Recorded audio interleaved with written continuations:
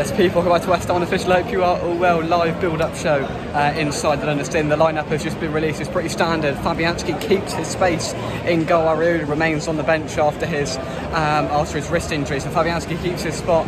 Apart from that, it's pretty much the same as expected. Paqueta, Kudus, Bowen leading the line. The normal midfield of Alvarez, Ward-Prowse and Thomas Souček, and the normal defence to go alongside that as well. Zouma captain. Craig Dawson makes his return to West Ham United and is in the starting 11 for Wolves today, so hopefully he will receive a warm reception. There's no rotation, there's no rest for the players ahead of our quarter-final against Liverpool on Wednesday. So Moises Pau, his starting lineup, his best team, and I think that sends out a message that this game is quite high up on his priority list.